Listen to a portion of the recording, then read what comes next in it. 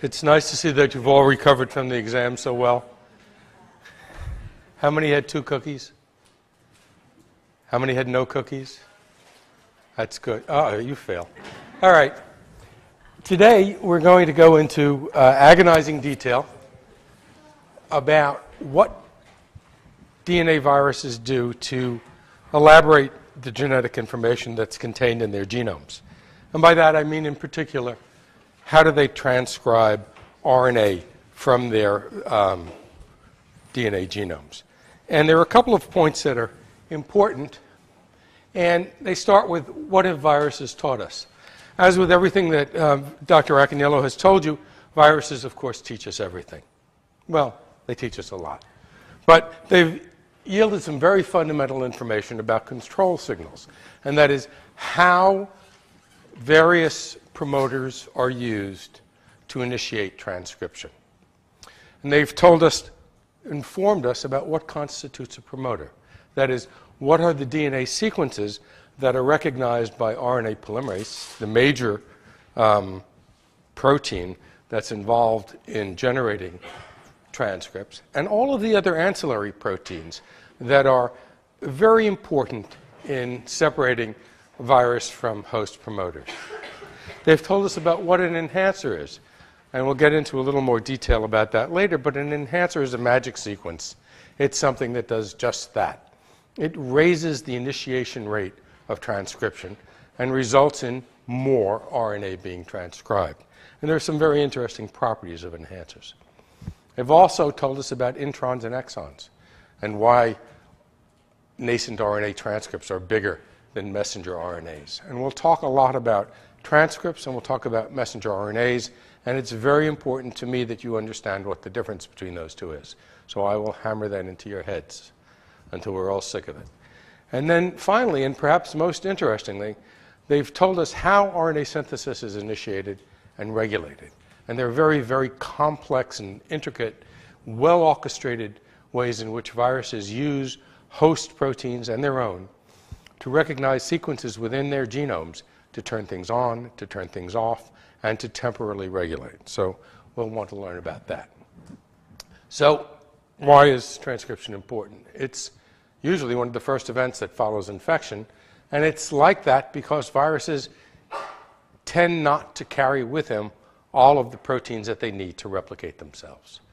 The DNA virus chromosomes occur in a variety of templates. And when I say they're chromosome-like, that is, they have some of the properties, but not all of the properties of host chromatin. For example, SV40, a member of the papovavirus family, and we've talked about that in terms of replication, the actual virus genome is present as a regular array of nucleosomes. That is, the virus DNA is wrapped in that supercoil around host nucleosomes. But what's amazing is that there's one particular area of that virus genome, the same area that's used to initiate DNA synthesis, the origin of replication, that leaves the virus genome open for transcription. Adenoviruses and herpes viruses, both linear molecules in the virus, have chromatin-like DNA structures, but they're not chromatin per se. Rather, they are decorated with histones and other host proteins when they come into the nucleus of the cell, but they don't form a chromatin-like structure. And our friend HIV, which is RNA when it starts, but DNA when it's doing its business, is transcribed from integrated DNA. So that virus RNA genome has been made into a double-stranded DNA template. It is then integrated into the host, and it's from there that new virus genomes and virus transcripts are made. And one of the things that's important is that regulation of expression of virus genetic information is critical. It's a strictly defined series of events that rely on expression of virus genetic information and availability of host proteins. Now, much like DNA replication, and I'll try and draw the parallels for you so that you can see where they are similar, regulation of transcription is generally controlled by initiation, although there are points where elongation is a rate-limiting step. And in particular in HIV replication, there are RNAs that are stalled unless a particular HIV protein is available. And we won't discuss that today. It's a multi-step process, and there are many opportunities for control. Transcription is not just about starting.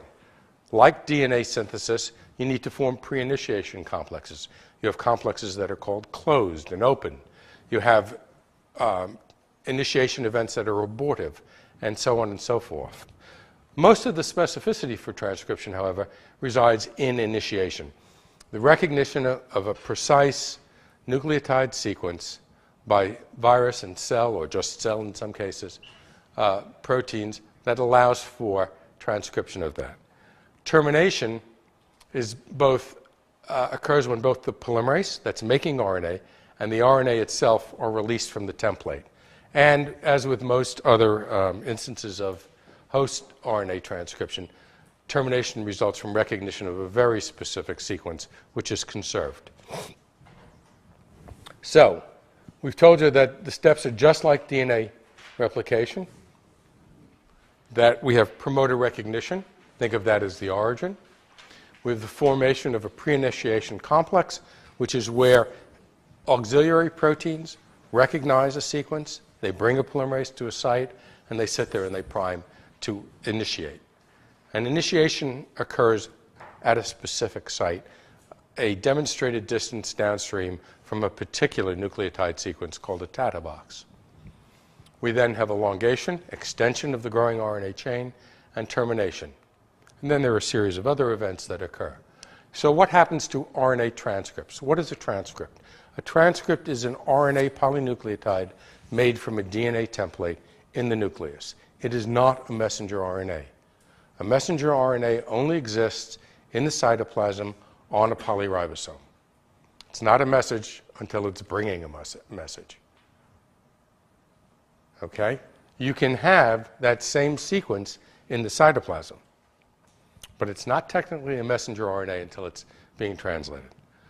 But in the biogenesis of these RNA transcripts, you have a number of events that occur that ready this transcript for transport from the nucleus into the cytoplasm. So let's just look at them in a little bit of detail.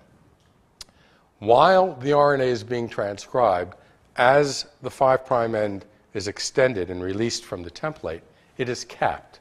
So this particular moiety, a 7-methyl guanosine phosphate, is placed on the 5' end of the RNA. So here's our transcript. It ends here. Usually it would end with a triphosphate, but what you get is this backwards, if you will, sequence. So the base is extended, and now you have a cap. And that cap is a structure which protects the 5' end and which is recognized by cap-binding proteins, which facilitate translation. After the RNA reaches a certain point, it gets polyadenylated.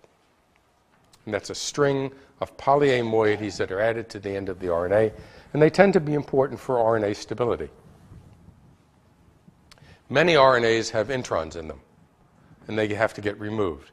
They can be removed during the course of transcription, so that you juxtapose 2 exons, or they can be removed post-transcription. Some RNAs are edited. The actual nucleotide sequences are changed. This all occurs basically in the nucleus. But then, in order for the RNA to become functional or useful to the DNA virus, it has to be transported. It has to get out of the nucleus. And in order to do that, it has to be recognized by some host protein. Or later in the course of a virus life cycle, it can be a viral protein. And these proteins are called exportins. And they export RNA. And they do it in conjunction with certain host molecules as well. Once out in the cytoplasm, an RNA has a certain functional half-life. It can be translated and made into protein, any one of the numbers of proteins that the virus encodes, or it can decay. So the half-life of that molecule is critical in terms of where it's going. One of the things that we've learned in the last few years is that some of these RNAs are silenced. And they're either silenced as a result of expression of host microRNAs, small RNAs, or virus RNAs. And these are used to regulate expression of these messages. And they result in either degradation of the message or the inhibition of its translation. There are 3 polymerases that are known to be used in the biosynthesis of RNA in mammalian cells. One of them is polymerase I, and this makes ribosomal RNA, and it's not known to be used by viruses per se. It is used to make microRNAs. The other is Pol II, which is used to make most RNAs that become messenger RNAs, and also some microRNAs. And then there's polymerase III, which makes a series of molecules, including tRNAs, but in the world of viruses, it makes RNAs such as the VA RNAs of adenovirus, the EBERs of Epstein-Barr virus, and again, some viral microRNAs. And these are all regulatory molecules, RNAs that end up controlling the fate of messages and the production of protein in virus-infected cells. So the real question then becomes, how does the virus subjugate the host? What's better about the virus that makes it attractive to the host replication machinery? So it depends upon what the virus is and how it looks to the host. We've talked a little bit about hepatitis B virus.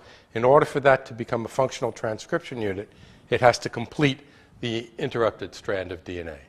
Adenovirus and polyomaviruses just entered the cell. They bring nothing with them. It's a genome. In the case of the polyomaviruses, then there are nucleosomes on it. In the case of adeno, that linear DNA gets coated with host histones, and there's some sort of a structure that's seen and recognized by host transcription apparatus. Herpes viruses, or at least herpes simplex, and a few of the other ones, actually bring something that's encapsulated, that's incorporated in the virion. So it's not actually in the capsid, but in that layer between the capsid and the envelope called the tegument. And there are virus encoded proteins that are present there, and they're very important for initiation of specific genes in herpes virus replication.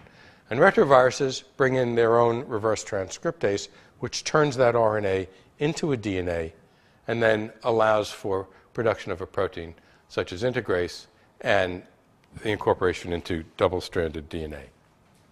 So why do we regulate synthesis? This says how, but it's just as much a why, and that's to control the timing and abundance of specific virus proteins. Virus proteins that are made at very early times in infection are there to upregulate the expression of the virus genome, and at times to initiate or begin the initiation of virus DNA synthesis. So you want those to be made early in infection, not late in infection. You want them there so that you increase the number of virus templates. Why? Because an orderly synthesis allows for specific events. If you want to go through a life cycle and you want to make capsid proteins, the things that protect the genome, you want to do that after you have a genome. And the reason for that is that in most cases, these proteins assemble efficiently and effectively around a genome, although some of them are capable of self-assembly, as Dr. Racaniello has told you. The other reason is that some of the gene products, if made in large amounts at the wrong time, turn out to be actually toxic to a cell. If you shut down the cell, the host for the virus cannot faithfully complete its mission. So it gets interrupted in the course of its replication. And what happens if things go awry? Well, it really depends on the virus. And it's something to think about. But in some instances, when proteins are elaborated at the wrong time, the entire transcriptional program shuts down, and you get what's called an abortive infection, one which starts but doesn't finish its mission. So, what are the steps in the transcription of pre-messenger RNA?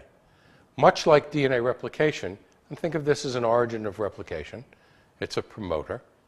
The transcriptional machinery of the host recognizes this DNA sequence, and what it starts to do is synthesize very small polynucleotides. And many of these initiation events abort. So they're called abortive initiations. And the polymerase is stalled at the initiation site until we believe a bunch of things happen that change the polymerase, change the family of proteins that are present on the promoter. And then it begins to move down the DNA template. And using nucleotide triphosphates, elongation occurs. Elongation is also frequently terminated, and we have bigger abortive transcripts. So this process is not as efficient as one would like it to be, but it seems to work because viruses make lots of copies of themselves. Eventually, the nascent RNAs begin to accumulate, and remember that we have many polymerases along the same genome.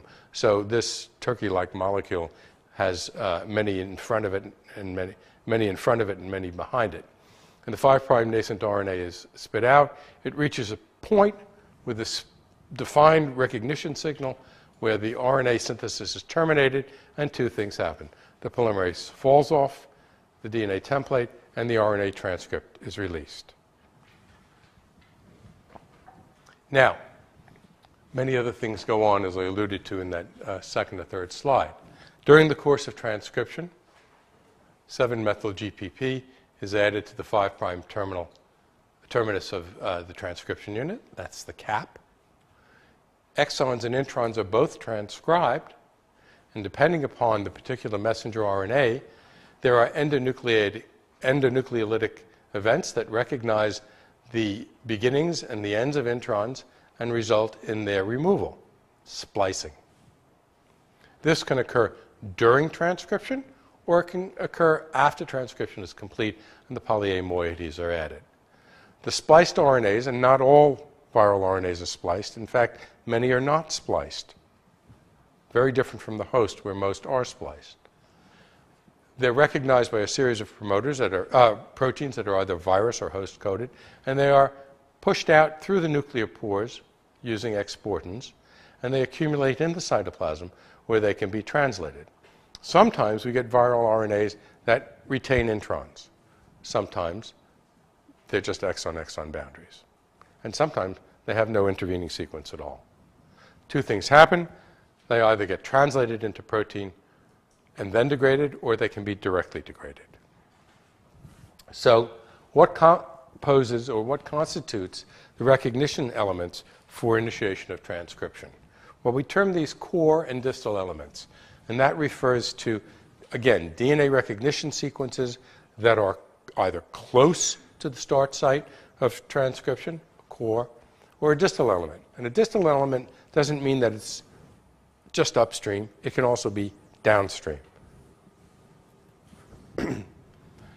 These core elements provide information for recognition of the assembly site. And they usually contain this sequence, a Tata box, so-called for its obvious reasons, its sequence. And that's recognized by a protein, TF2D. And please don't memorize any of these. What I want you to know is that there's a sequence of events. And these are named so because they come out as column fractions and when they came out on a column. And then sometimes there's a sequence called an initiator, not always, and that specifies absolute accurate starts. And it turns out when you look at the ends, the 5' ends of mammalian cell RNAs or viral RNAs, there's frequently a little bit of play, and they may start at one nucleotide or one that's one upstream or one that's one downstream from that. There are these distal sites that provide sites upstream or downstream for activator proteins, proteins that enhance the initiation event. They enhance it because they're bringing polymerase to the promoter or because they actually interact with the polymerase and cause physical changes to the polymerase. And then we have enhancers. And enhancers are these magical sequences that are position and orientation independent. In other words, they can be upstream from the start site, downstream from the start site, and it doesn't matter whether they are headed in the same direction as the transcription unit or the opposite direction. That is, if you take that element out of a genome and you put it, say it was upstream, and you put it downstream, it will still function. If you turn it around, it will still function. Sometimes they're tissue specific. Sometimes they're universal. When they're tissue specific, it's because there's a protein that is recognizing that enhancer element that's present only in a particular tissue within the body or it can actually be species-specific as well. So it can be something that's present in man but not other primates. So this is a schematic representation of what I've talked about.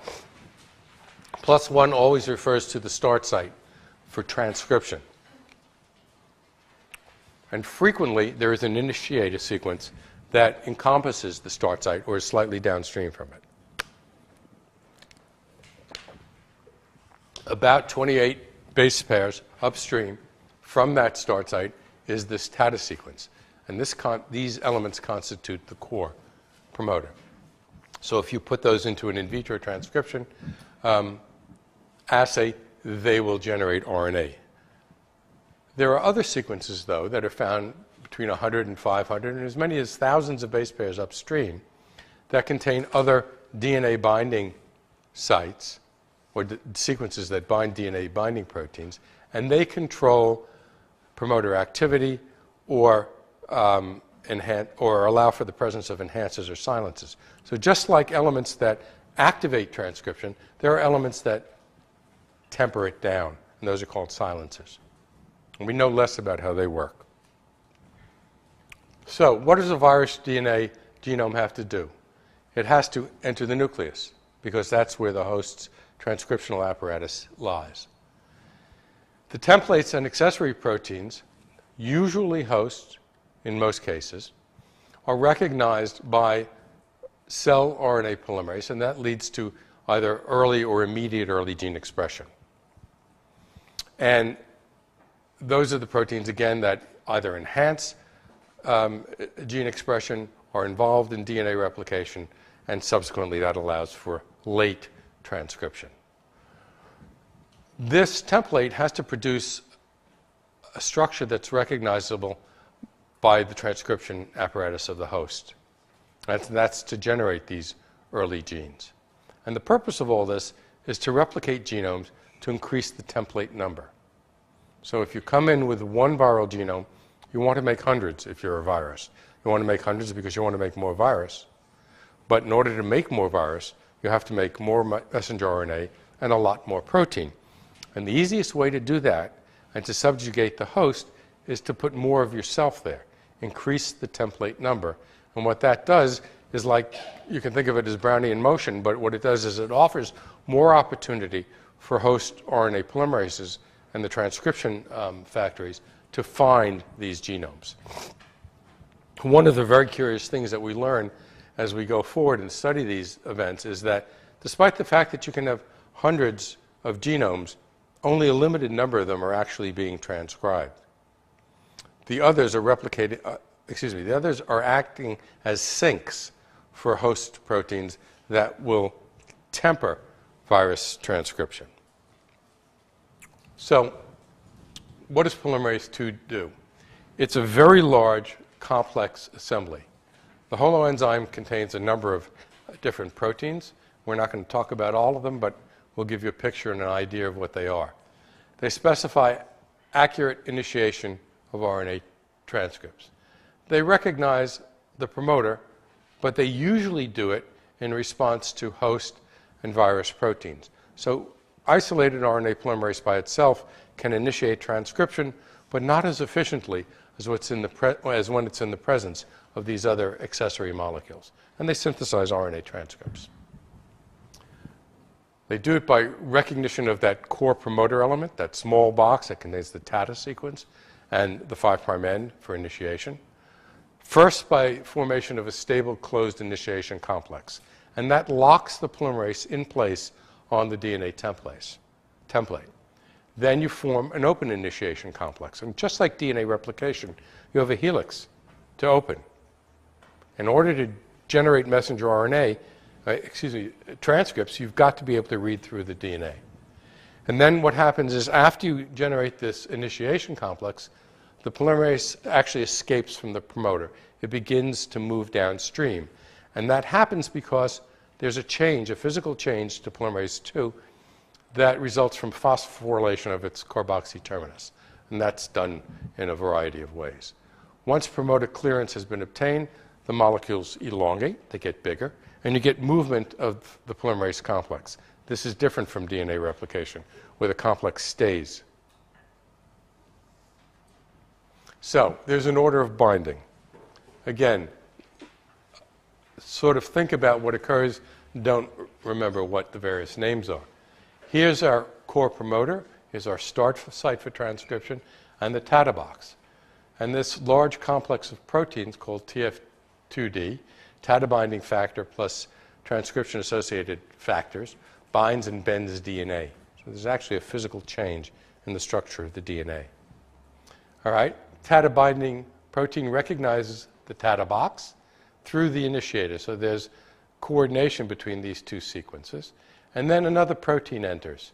TF2A also enters into this complex, and that facilitates the binding.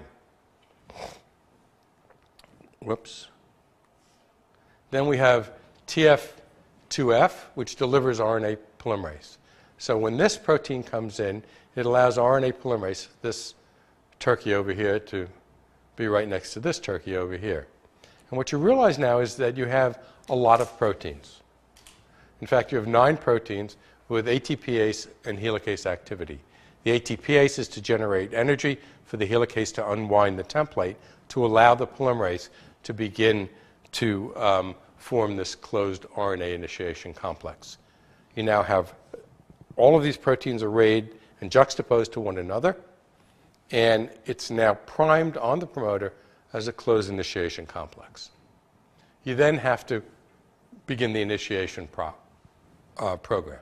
So after recognition and assembly, we bend the DNA, we unwind the helix, the polymerase remains in contact with the promoter, and then it begins to incorporate nucleoside triphosphates and begins to produce RNA.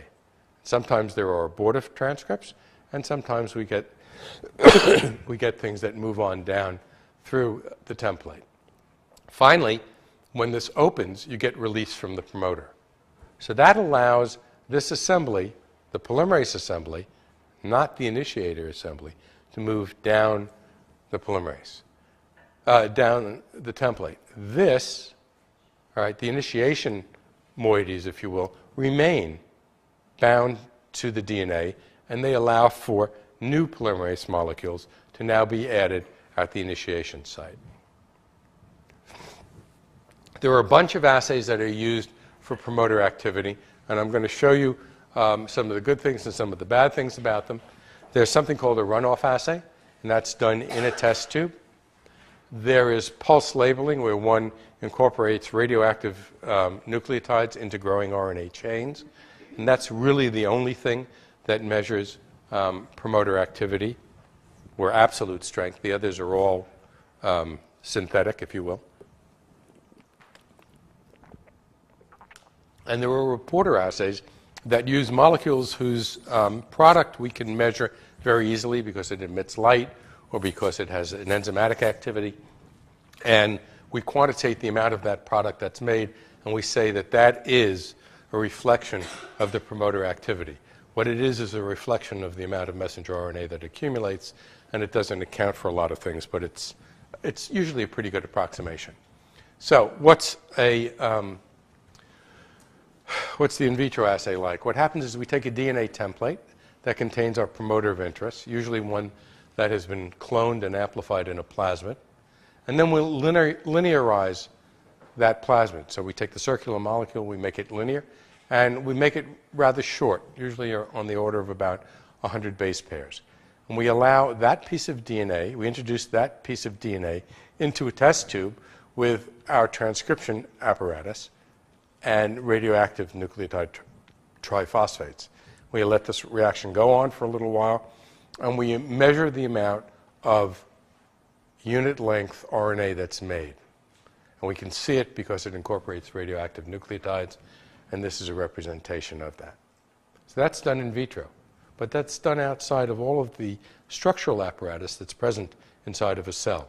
So just like DNA replication occurs at specific sites in the nucleus, so does transcription. The reporter assay involves fusing a coding sequence of interest, in this case firefly luciferase, behind a promoter of interest, and we can change this promoter. And then we transform this DNA into a cell where it can be transiently expressed. One of the problems with this assay is that you get thousands, if not millions, of copies of DNA present inside of a cell that takes up these DNAs. And then after a period of time, we make an extract, and we add luciferin and ATP, and we measure luciferase assay, and we ask, does promoter A make more luciferase than promoter B, or what? And this, of course, is subject to other interpretations as well. But these are ready assays that are easily done in a laboratory, and they tend to give us, they at least inform us in one direction or another. Now, there are lots of different ways of regulating transcription. One way, and perhaps the most important, is to regulate abundance, that is the sheer amount of a specific RNA that accumulates, through initiation. You can regulate transcription by the availability of the template. And some parts of a DNA template are available at all times, and other parts are not. They're either occluded by host proteins or by some structural elements. Sometimes the coactivators, the things that bring the polymerase to the promoter, are decorated. That is, they have other moieties that are added to them, and they can be phosphorylation events, methylation events, acetylation events, or ADP ribosylation. And we know that the role of enhancers can change the rate of initiation.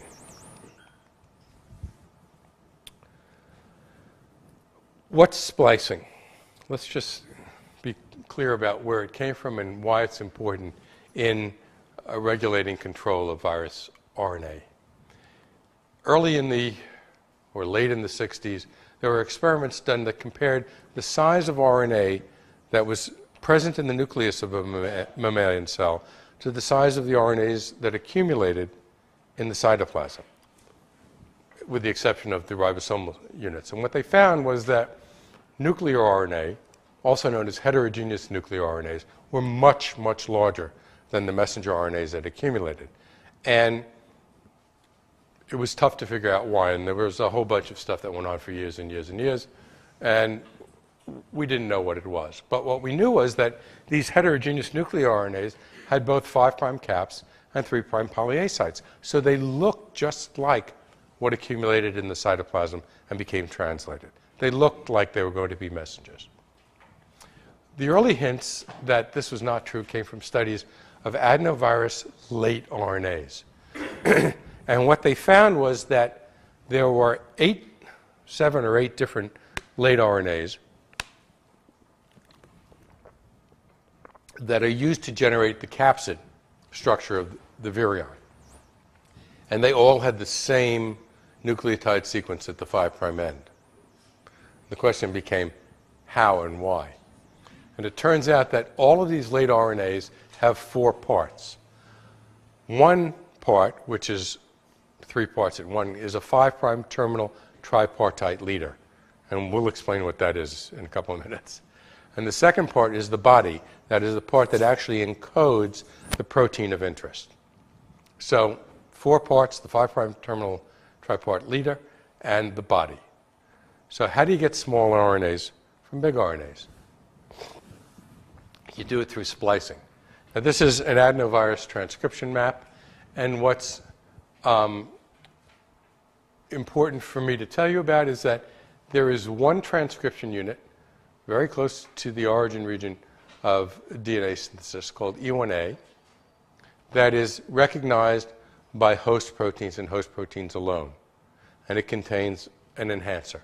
And that's the first RNA that's transcribed from adenovirus DNA. And it is absolutely essential because what it does is it activates transcription of E2, an early gene product. So this is an immediate early gene product, and E2. And E2 begins to start the DNA replication cycle. And that allows for the synthesis of late RNAs. So why is this different? There's a promoter in the middle of the adenovirus chromosome called the major late promoter. At very, very early times post-infection, a single very long RNA is made from this. And sometimes a short RNA is made for it. In other words, the promoter is active, but no late gene products accumulate. After a period of time, this gene, 4A2, which is made after DNA synthesis, protein is translated from this RNA, and that activates this major late promoter. And what happens now is that the transcription units begin to assemble in a much more cohesive manner. We don't really understand this, but various portions of the major late promoter region are transcribed. So we have what's called L1, L2, and L3. And they are separated by RNA that is removed. So these are functional equivalents of exons, although they don't encode any protein. And these are intervening sequences that are removed from them. So this is the tripartite leader. And this is an important sequence because it's used to help translate late messenger RNAs. The 3' end of L3 is then spliced to various acceptor sequences throughout the very large messenger RNA to generate individual RNA transcripts. And we'll talk about those in a little bit more detail. How do we know this is actually true? I told you before that all of the late transcripts, so if you isolated RNAs for L2 or L3, hexon or core proteins, and you asked what does their 5' end look like, they would all look the same. So this undeconucleotide was conserved. How could that be derived? Well, when they looked at the sequence of adenovirus, what they saw was that these sequences were incorporated within this tripartite leader. And what this is a picture of is a DNA-RNA hybrid. And what they've done is take a single strand of adenovirus DNA in blue and annealed it to hexon messenger RNA. And what they see is, and let's look at the back end of the molecule, this represents double-stranded RNA-DNA duplex. So a portion of it is linear, collinear, and forms a hybrid. But the very 5' end contains little areas, 1, 2, and 3, of duplex, and areas of DNA that are extended from the template. And they're extended because they don't hybridize with the RNA. There's no RNA there, so they've been removed. So the tripartite leader is contained within sequences 1, 2, and 3, and the sequences between them and the body of whatever RNA it is are looped out. And that's how we knew. That was the first evidence that these things were spliced, and 3 people were accorded Nobel Prizes based on this work.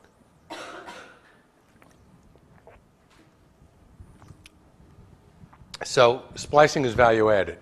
We've talked about how virus genomes conserve genetic information, and here we have transcripts conserving genetic information because depending upon where they're spliced, you get a different protein that resolves from it. So splicing occurs without loss of coding information. It's very economical. You can splice at different sites within the same transcripts and generate multiple RNAs that will change the coded product of that RNA. So alternative splicing, that is the use of different acceptors and donors, creates new functional genes by rearrangement of exons, and thus expands the coding information of a small virus genome. So now let's look in a little bit more detail at what goes on in adeno. Here's that major late transcript, and here are 5 different potential coding regions. And you can see that they are generated from this transcript by the spliced donor here at the end of this sequence joining an acceptor somewhere downstream to generate L1 and L2, L3, or what have you. And depending upon where the splices occur, you get different families of RNA. In fact, sometimes the splices occur within genes. And again, you get different proteins made as a result of that. And those proteins may be collinear, and they may diverge over portions of that message. And we'll show you an example of that when we talk about E1A. HIV generates its very important regulatory proteins, all as a result of splicing. And its splicing is controlled in part by some of its own proteins. They control elongation of transcription from viral DNA that's integrated into the genome, and they also control where and when splicing occurs. Remember that with a retrovirus, you have to make a full-length RNA transcript in order to generate a genome. You also have to make partial-length transcripts to make the various proteins. So let's go back to SV40. We learned all about how it replicates its DNA, and the nice thing about it is that the same sequence that's important for initiation of DNA synthesis is also important for the initiation of early transcription and the resulting synthesis of T antigen. The SV40 genome contains the molecule called an enhancer.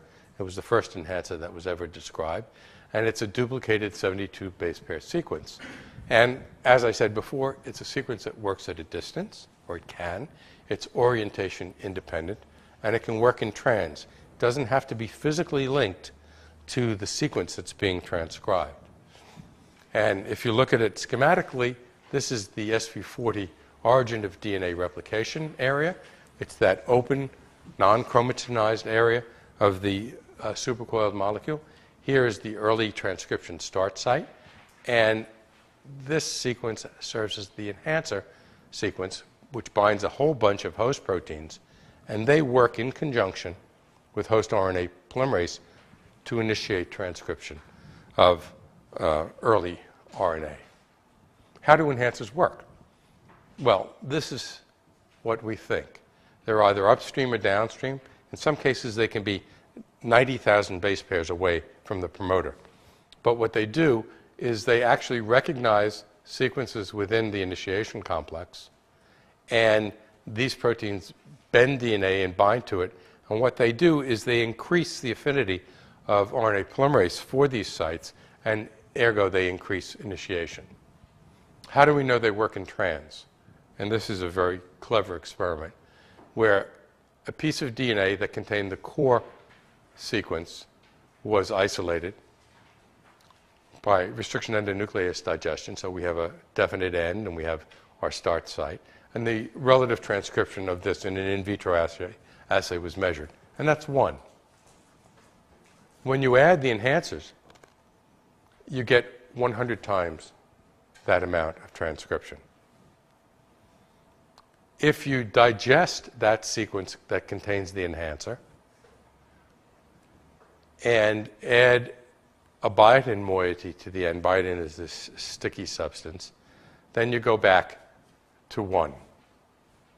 So if these two pieces of DNA are not together or not able to find each other, is a better case, then what happens is it's the same as having only the core sequence. Now you can physically join them, but prevent movement of anything by adding a molecule called streptavidin, which has tremendous avidity for biotin. And now you form this structure where you have physically linked the two pieces of DNA, but no molecule can go from here to here. So it can't go down the railway track, but it can cross the railway tracks. And when you put these things together in this composition, then you restore about 60% of the activity. And what that tells you is that the enhancer activity can work trans to the actual molecule because it can't transmit a signal through the bound moiety. Now, how is transcription regulated? By host proteins. Viruses use the host or virus-specified proteins to regulate expression. They either encode them, and they encode them very early in the infection process, or they bring them in with co-activating molecules. When you bring a molecule in, then you limit its accessibility to DNA in general on the basis of what kind of cell type it's in. So cell type specificity can limit expression.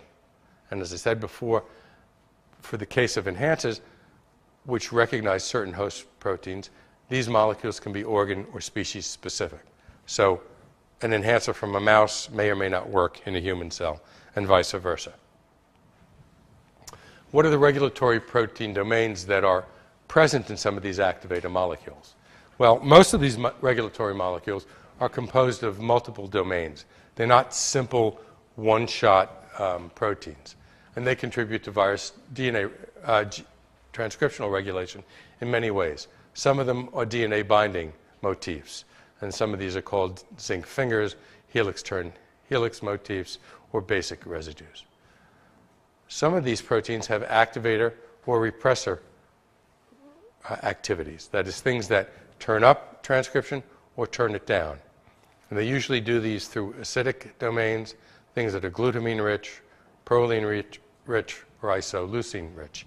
And more often than not, these regulatory molecules don't function as unimolecular species. Rather, they're dimers or trimers.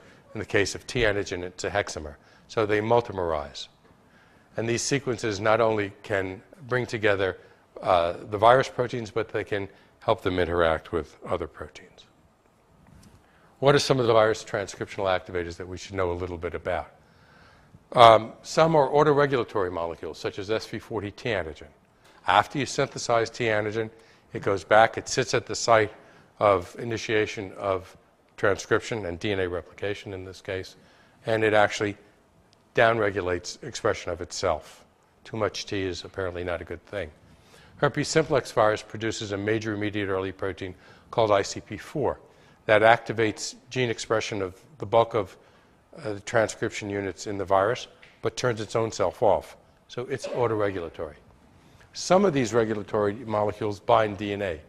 T antigen, ICP4, the E2 protein from papillomavirus that we talked about, and the Epstein-Barr virus nucleantigen, which is important in regulation of Epstein-Barr virus. Some of them bind host proteins. So herpes simplex virus brings in with the infectious virus particle a protein called VP16. That's the protein that's present in the tegument. And it works through a variety of host proteins to activate immediate early gene expression. And we'll go through that in some detail. And some liberate host transcriptional activators. Just like T antigen is important in releasing the host from cell cycle constraints, it's also important for releasing host transcriptional proteins. And SV40T does this, adenovirus E1 does this, and papillomavirus E7 do it. And they all do it on the same protein, and they all do it in slightly different ways. And that protein is RB for the retinoblastoma protein. It's an important tumor suppressor and a regulator of cell cycle. But what RB does is it captures a host protein called E2F and sequesters it. So when that is released, it's now available for transcription from the virus genome. These proteins all interact with polymerase II, and their purpose is to establish a regulatory circuit. Both positive autoregulatory loops that alter the rate of transcriptional initiation, and virus proteins can stimulate this, and negative autoregulatory loops that repress gene expression. We don't really understand this in great detail. We believe that it's a result of the proteins actually physically and strongly binding to the DNA and preventing promoter clearance. But the most important thing they do is initiate transcriptional cascades. And for almost all viruses that we have studied, transcriptional units are activated in a fixed sequence. So you have one family of genes that's turned on, a second family of genes that's turned on later, and a third family of genes that's turned on after DNA replication. So if you look at the positive and negative autoregulatory loops, we look at our gene, gene X, and it gets transcribed and it makes protein X. Protein X can do one of two things. It can go back and sit on this promoter and dampen expression, dampen transcription from that gene. Or it can go back and it can actually activate transcription. So those are positive and negative autoregulatory loops by a production of that protein. The other thing that these proteins can do is to initiate a cascade of regulation. Gene X, in this case, is recognized by cellular components. Viral RNA is made. The protein is then expressed. It goes back into the nucleus. And instead of sitting down on itself, it recognizes other promoters, gene Y, gene Z, what have you, and it activates their transcription. Normally, this gene is silent, and it's silent until this protein is made. But activation of this regulatory cascade turns this gene on. And that differentiates an immediate early gene, one that's made right after virus infection, from an early gene, one that's made as a result of expression of a virus protein. These transcriptional cascades allow for transcription of viral genes in a reproducible and temporally controlled manner. Gene X is made, a period of time goes by, gene Y is made, another period of time goes by, DNA replication ensues. We've differentiated between immediate early and early proteins. And then we have transcription of late genes. Some late genes are made at the beginning of DNA replication. Some of them are made at the end of DNA replication. In most cases, we don't know what separates those two events. But this transcriptional cascade ensures coordinated production of DNA genomes, structural proteins, so you can make infectious virus. And what it does is freeze templates from repressors. As I said before, when you make lots of DNA molecules and you have lots of genomes present in a cell, any host proteins that are there to repress the virus, or adventitiously repress, because they're not really there to do that, are now soaked up by all these genomes. And so now you free the virus promoters for their transcription.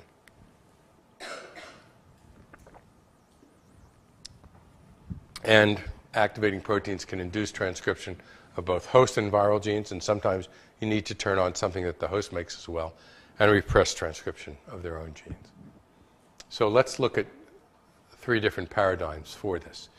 We've discussed SV40 in a little bit of detail, and what I've told you is that at that origin of DNA replication, you have an early transcription unit, and that encodes large T antigen. Once T is made, you dampen expression from the early promoter, and you activate expression from the late. And we believe that's via an anti-repression mechanism.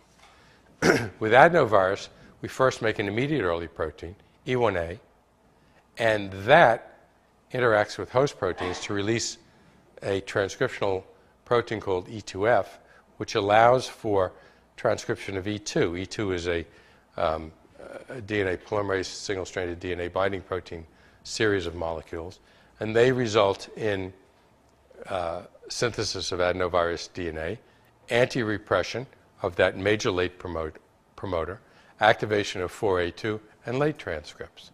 And herpes does it a little bit differently. It carries in with it, in the virion, this molecule VP16. And that recognizes, in concert with a series of host proteins, which we'll talk about, immediate early gene promoters. All immediate early gene promoters carry a common decanucleotide sequence, and that's recognized in concert with a host. And that results in expression of a couple of immediate early proteins.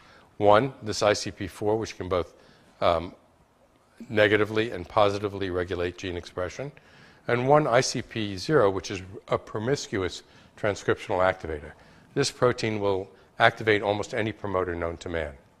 So it's a very efficient molecule in turning on genes. And these activate the early cascade. And again, we make replication proteins, we make DNA, we go into the late phase. Talking about the complexity of these units, we see that SV40 is a very small genome. It has 2 transcription units, an early and a late. They make 6 proteins. It heavily relies on the host to initiate transcription and DNA replication, and splicing generates all of the RNAs that are found in SV40 infected cells. Adenovirus is considerably larger. It has 8 transcription units that encode 40 proteins. And you'll recall that a large number of these proteins are derived as a result of splicing. From that large single messenger RNA, you make multiple transcripts. Herpes virus is considerably larger. It has 80 transcript units, and they encode more proteins. And so the layers of complexity are greater and greater. The one thing that all of these things have in common is that the promoters that are used for the very first events after introduction into the nucleus and immediate early gene expression, or in the case of SV40 early, are very complicated. They contain multiple sites for binding of host proteins. And the reason for that should be pretty obvious. What that does is it allows them access to virtually any cell type. It allows them to use many different kinds of activating molecules that may be present in the liver but not in the heart, in the brain but not in the spleen. So it adds diversity to the ability of these viruses to transcribe. And as I said before, some of these transcriptional activators autoregulate and others just activate. Here's a picture of SV40 so you can think about it in a little more detail. And these are differentiates between the early units, which makes two proteins, large T and small t, and the late unit that makes structural elements, parts of the virion. And you'll see they're all made from the same sequence, and they're all derived as a result of splicing to make various length proteins. And in some cases, they actually overlap but encode different proteins. So the sequence for VP1 and VP3 is the same. It's the reading frame that's different. How does T work? Again, it binds to the origin as a hexamer. That results in dampening the early promoter and activating the late promoter so that early transcripts are decreased relative to late. And you need more and more of that because you only need a certain amount of protein to make new DNA molecules, but you need lots of protein to make new virions.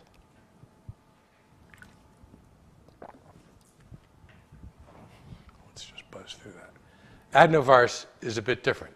There are 3 virus proteins and DNA synthesis that govern the phase transitions. The immediate early gene synthesis, the early gene synthesis, and the late. E1A is necessary for transcription of all early transcription units, and it's necessary because of its interaction with RB. E2 is required for DNA synthesis, and that's the early gene product, and that's important because without it, you don't enter into the late transcription phase, which increases initiation from the major late promoter. And 4A2 is a late protein which enhances late gene transcription. So it's made very early on after DNA replication, and it enhances gene transcription. So I've highlighted these in red. E1A comes first. Transcription unit E1B follows it very shortly afterwards. But E1A expression results in activation of the E2E promoter. And when E2E is made, you make DNA binding protein, pre-terminal protein, and polymerase. And then you get DNA replication, and you activate 4A2 and the major late promoter. So those are the adenovirus transcription units. E1A is actually a family of gene transcripts. And because of differential splicing, you get 2 different protein products out of them. One which is 289 amino acids and one which is 243. They use the same splice acceptor, so the C-terminus is composed of the same sequences, but they differ in terms of their splice donor. So the large protein contains this moiety, CR3, which is important for stimulating early gene transcription. And both the large and the small moiety have sites that bind host proteins, RB, and another transcriptional regulatory protein called P300. These proteins don't bind to DNA, but they do bind various host activating factors. And one of these, called mediator 23, binds and assembles RNA polymerase in the initiation complex. So this protein stimulates initiation, and it does it in an indirect manner via its interaction with E1A. But it also works to release E2F, which is bound by RB. So in a normal adenovirus promoter, you have E2F, which recognizes DNA, bound on that promoter, but covered with RB. When E1A comes along, it releases RB from that complex, so it takes the RB off and allows E2F now to be seen. E2F works to bring RNA polymerase to the site and to activate the promoter. So it takes the promoter from being turned off, repressed by a host protein, to being activated. And it does it by stripping RB and allowing E2F to remain bound to DNA. Now for something incredibly simple. This is the herpes simplex virus replication cycle. What I'd like to point out to you is the events that occur and tell you in a little more detail about some of them. So here's our virus. It's got this beautiful envelope around a tegument, around a capsid, around its DNA. It binds to specific receptors, and then it disgorges these proteins into the cytoplasm. One of them is responsible for shutting off the host, and we won't go into how it does that. But the other is this guy, VP16. And as the capsid is finding its way along actin and dynamin filaments to the nucleus and extruding its DNA, circularizing it, as you'll recall, VP16 is interacting with a host protein called HCF, and that allows it to get to the nucleus. VP16 is not per se a DNA binding protein. But once it, in conjunction with these other host proteins, get together, they recognize sites on virus DNA that encode 5 immediate early gene products, and that activates their transcription. Transcripts go out into the cytoplasm, they're made. The proteins come back, and these proteins are responsible for initiating, for activating the early replication cycle. They go back out into the cytoplasm. These are termed beta proteins, or early proteins. They come into the nucleus, and they begin to replicate DNA. It's a DNA polymerase and all of those accessory proteins that we talked about last week. New transcripts are made from this concatenameric DNA, and they go again out into the, new transcripts are made, they go out into the cytoplasm, and these encode predominantly structural proteins and glycoproteins. Glycoproteins remain in the cytoplasm. The structural proteins go into the nucleus, where they assemble around viral DNA, and then the virus buds once from the nucleus, where it attains a nuclear envelope, then it de-envelops and goes back out into the cytoplasm, and it re-envelops and buds from the host. So it's a very complex picture, but what's important is that as it goes back out from the nucleus, it gains a tegument again. And so this particle that came in is captured as this thing buds out of the nucleus and is now available in infectious particles.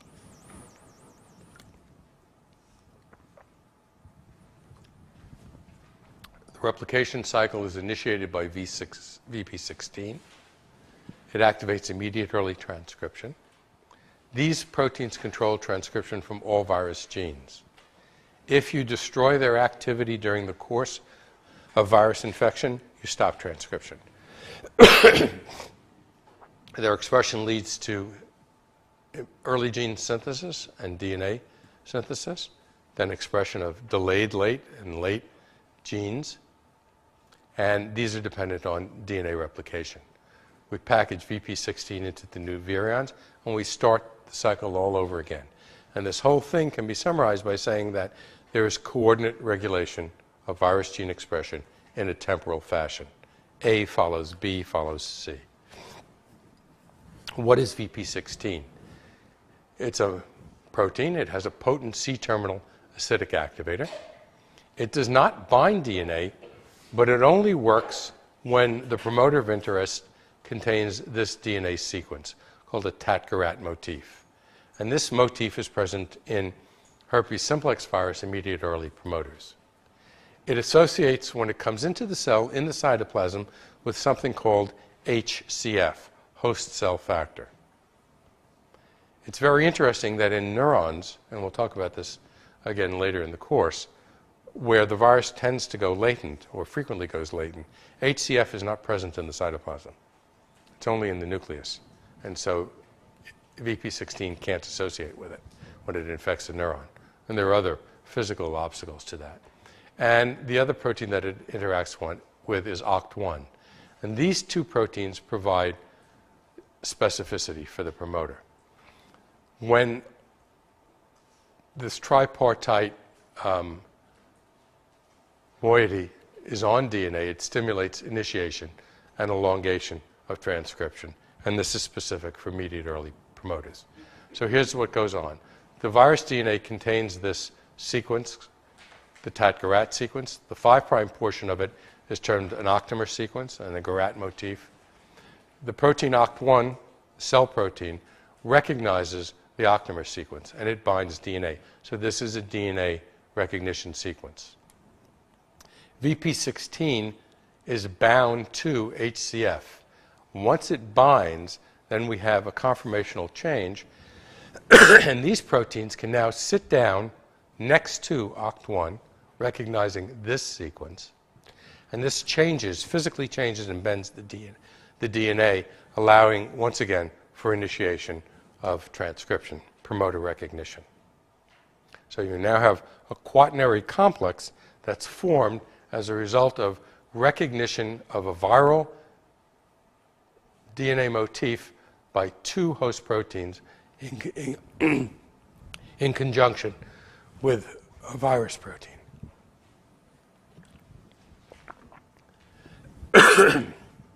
Now, as I said to you at the beginning of the lecture, a primary transcript does not become a messenger RNA until it's exported. Export is usually accomplished by a, whoops, it's not happening.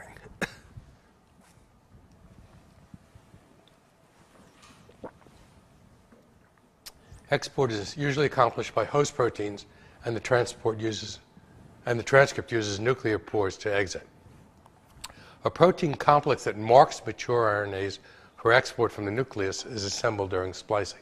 So this is an active event. Specific signals are recognized within RNA by host and or viral proteins, and this allows for tagging the molecule for bringing it out into the cytoplasm. These exportins, the host proteins or the viral protein, shuttle between the nucleus. So they're used catalytically. They go back and forth, and they carry their cargo from the nucleus into the cytoplasm, where they're released and then translated. There are many RNAs that are not spliced in virus-infected cells.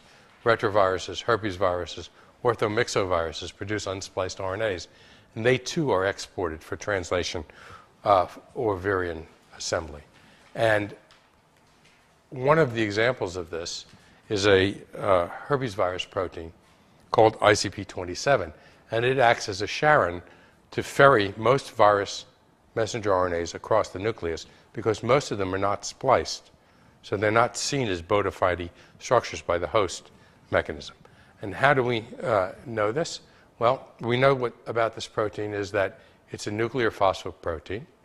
It has a nuclear export signal, so it can be taken out of the nucleus. So that tells you that these proteins need that. It has a nuclear localization signal, so it can go back into the nucleus. And it has two regions that bind RNA. It happens to have other features that are important in virus expression, and it's required for polyadenylation of virus messages. But for this purpose, we want to talk about shuttling. The movement from the nucleus, grabbing an RNA that doesn't have an intervening sequence in it, so it hasn't been marked, and bringing it into the cytoplasm. So how do we know it does it? If we look at this picture, this is a picture of cells that have been infected with a virus that expresses a protein that's temperature sensitive. So at the elevated temperature, the protein is made and accumulates only in the nucleus, and it never leaves the nucleus. It's recognizing RNA, but it's not moving out because it can't physically do it. When you raise the temperature, you see that these little dots that were all nuclear now expand into the cytoplasm. You can see a dull green haze around it. So these guys can now, when we lower the temperature, these guys can now move from the nucleus back out into the cytoplasm. They then get shuttled back into the nucleus and reutilized to export more RNAs. And finally, I just want to emphasize something about late gene expression. Sometimes DNA replication is sufficient. Sometimes that's just enough to activate the promoters, and we see that with SV40. In the case of adenovirus, this gene product 4A is transcribed because viral DNA synthesis titrates out a repressor. Again, lots of genomes. You take away the host's ability to turn things down. And then this protein cooperates with another viral protein to stimulate transcription from the major late promoter. And you get these long transcripts that can generate capsid proteins. So what do you need to take away from today's lesson? Transcription is complicated. All right, there are lots of ways of starting the molecule. There are lots of sequences that are important. There are lots of host proteins. There are virus proteins. They interact with each other, and they like to do that. And they like to do it because they want to get things started. Control is at many levels, not just at starting the first family of transcription units, but the later families. And sometimes they depend upon expression of gene products and or DNA replication. There are always host proteins that are involved, and they help regulate transcription. And in almost every case that we know about, virus gene expression is coordinately regulated in a temporal manner. Thank you.